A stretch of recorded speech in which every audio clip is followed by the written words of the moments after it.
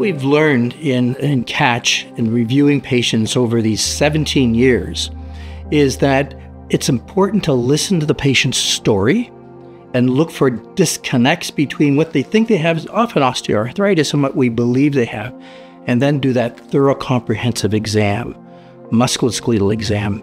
Nothing can change the value of that. Putting those together with now the laboratory tests can give us a good sense of where that person's journey will be untreated.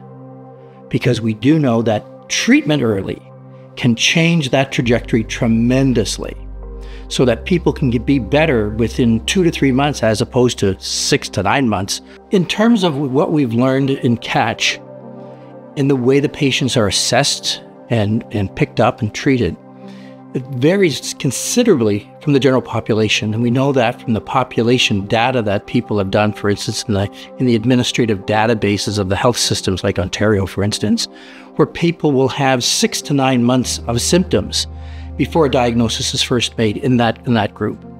In CATCH, that has been reduced significantly to about 5.1 months. I don't know how I use 5.1 months, but about 5 months, which is really a significant difference. One can imagine that the disease, the process that you had at the beginning was one disease, and what you have 3 months later, 6 months later, 12 months later is a different disease. And that's borne out by treating early and treating completely. Kind of like what I tell patients, like having cancer. When you find the lesion early, before it has, you're much more successful and likely to have a successful outcome than otherwise. And we are all affected by our body and our experiences. So if you're in a stressful situation or a critical situation or a physiologic stressful situation, those all have effects on the immune system. There's a study done many years ago looking at university students before their oral exams and looking at their immune function. And not surprisingly, it was affected. So yeah, we know that physiologic and emotional stresses have an effect on the immune system, and that can have an effect not only on the beginning of the disease, but flares that may occur later on in your course. Patients are often inquiring, what could have caused this? We didn't do anything wrong. I eat well, I don't smoke, and all that sort of thing. Well, we know that emotional and physiologic stresses can have a role to play.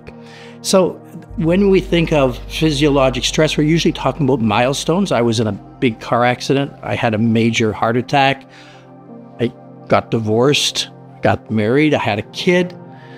These are physiologic changes. So early menopause or a difficult menopause or an unexpected menopause because you've had surgery, it lost your ovaries or something like that, can be those physiologic stresses. They're not to be discounted, but they are what they are.